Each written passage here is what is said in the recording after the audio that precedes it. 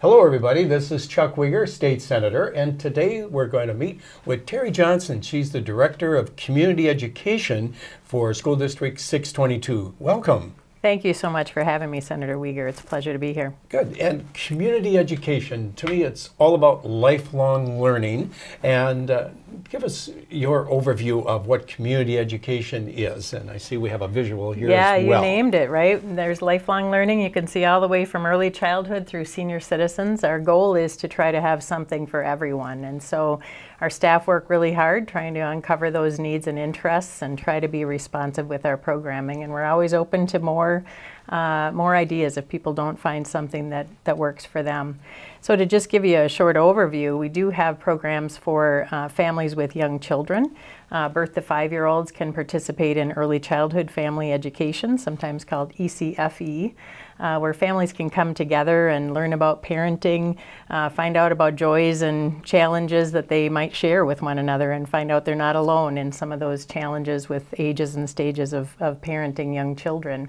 And I want to just praise that program and also disclose I was on the original board for Community Ed in District 622 and a key part of the ECFE program and getting that started. And each of our 5 children went through ECFE, and I really liked the learning kits that would be available to help you as a parent and various skill development interaction with the kids in a free lending library. And then there would be the programs where you could talk to other parents just about the challenges, the joys, tips about parenting, and all about that, helping the children be ready for kindergarten. And the parents need to be actively involved, and the schools are there if you want to take advantage of that. So that was almost 4 decades ago. Wow. Back in the 70s, late 70s, starting with our oldest child, Jesse. But very good program. I'm delighted that it continues to grow. So ECFE. Correct. Great to hear about your participation as well. Yeah, we have early childhood screening, which is required for kindergarten entrance, but really recommended starting at age 3. And this is an opportunity for families to get kind of a snapshot of their child's health and development, and sometimes they might learn about something that might need some further investigation, and so then they have the opportunity for that early intervention and to find out about community resources. And so that's a free opportunity available at Beaver Lake, and so we really encourage families to check that out. Great center in Beaver Lake, yeah. And all of our schools are looked at as lifelong learning opportunities. There's different scope of activities that are provided, but Beaver Lake does an exceptional job in comprehensive programs. Yeah, we have a great universally accessible playground there that we were able to build with a matching grant as well. So it's really a nice opportunity for the community as well. So getting that assessment, that can help the parents, others get an idea as to how the child's doing, and then to take action if there's an area that is saying we need to do a little more work or check this out, maybe go to the medical doctor. But it's these checkups that will help in determining whether that child's ready for K. Exactly. It's an important step for all families to take as soon as possible, really, starting at 3 or 4. Again, and it's free. It's free. And you do your best to get the word out for people. Exactly, exactly. And so that's a great opportunity for all families. Okay. Also for young children, we have District 622 preschool, and that's for 3 to 5-year-olds to really get that jump start on preparation for kindergarten socially, emotionally, academically. And what we find is that children just love coming to school, and so it's also just that great instilling the love of learning as well.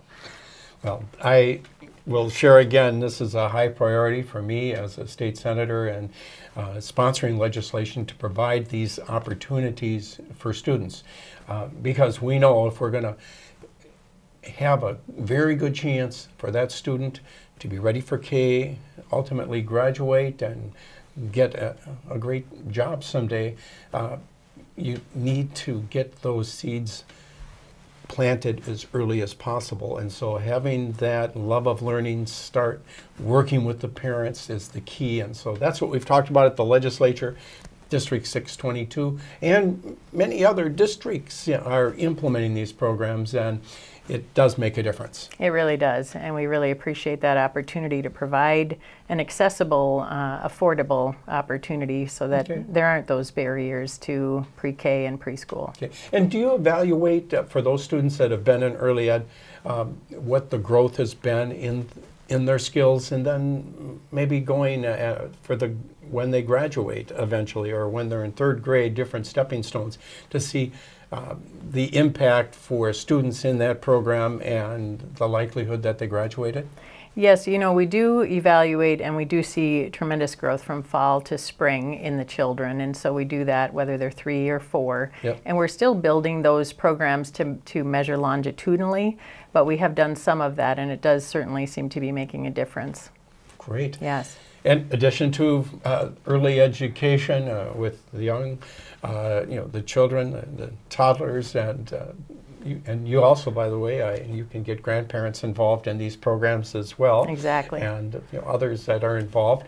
But lifelong learning for everyone. Share some of the scope of other activities that are available for viewers. Sure. For people who have school-age children, we have opportunities before and after school. Our program is called Adventure Connection. Families love it because it's convenient. It's usually right at the school. They know that their children are safe while they're away at work. Yes. And kids love it because there's a lot of choice, a lot of high-quality activities, field trips, wonderful staff to engage. And so that's a wonderful program that's available not only before and after school, but on non-school days and in the summer. In addition, we have youth enrichment, youth development programs for students to explore an interest, maybe develop a hobby, potentially even move into a career pathway based on some of their exploration. You know, we offer everything from STEM, science, technology, engineering, math, learning language, art, music, drama. You know, the choices are endless, and of course service is a part of that as well, and youth leadership. And so lots of opportunities for youth.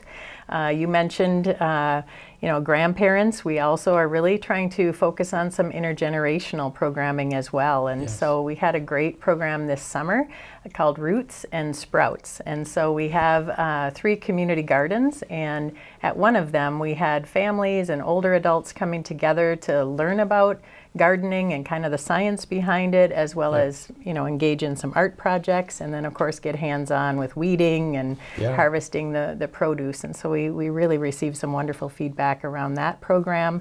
And so we're continuing to try to move into that intergenerational programming as well.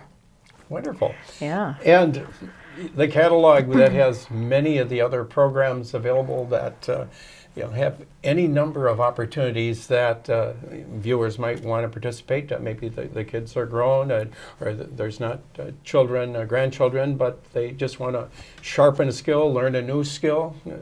Share some of the variety of options available there. Yeah, there's really any number. We try to have a wide variety of programs because people have an interest in different areas. So some people like to come to us for exercise programs. We have job search skill, kind of courses.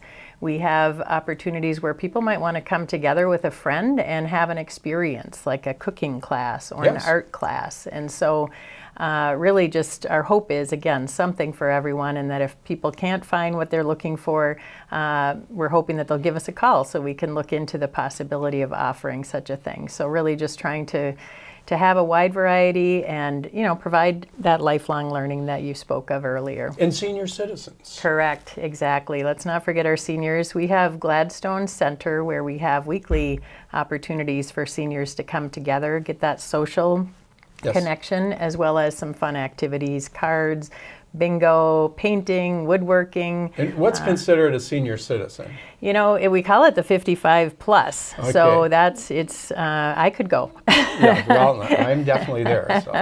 And so it's really open. And of course, in addition, we have daytime classes that are held at Gladstone that aren't just for seniors. But it often works well for seniors because they might have that availability during the day as well. And then we have volunteer opportunities as well. So important. Yes. Having that intergenerational chemistry going. Exactly. And so we've got a Meals on Wheels program that we facilitate. So people can volunteer to be that kind of warm person delivering a warm meal at the midday. Yes. To some people who really rely on that meal to stay independently living in their homes. And so that's one example. We're also really continuing to build on our partnerships within our school district. That's part of our strategic plan. And so we're really going to be working hard this year to identify some community resources that can help us to meet some school needs as well. Great. And I would be remiss if I didn't mention adult basic education as well. We have a great program at Harmony Learning Center. I've been there a few times. Yes. And hats off to everybody. Yeah, there's a great opportunity for our adults in our community, free of charge, to learn English and to continue to learn English, you know, higher and higher levels of English. And they're so motivated. It's to get a better job. Exactly. And, you know, provide additional hope in their lives. And exactly. I really enjoyed visiting with students there. Yeah, students then can go on and study for and take their GED test, which of course opens doors. We also have been moving into some career pathways. We have 3 currently, which again help people to have, you know, usually an industry recognized credential that they can put on their resume and hopefully open doors to great jobs either in the IT field, working with children in schools as a paraprofessional, or working in the healthcare industry. And so all great programs available through Harmony, and then also at White Bear Lake we'll have a location this fall as well. And there's a great deal of cooperation, coordination with, you know, the cities, with the business, the private sector, the nonprofits. It's working together. Exactly. A lot of collaboration and partnerships. I know ABE works a lot with Century and the Workforce Center, and so a lot of great partnerships that make all of this work together well. And this is a program for 622, but many of the districts throughout the state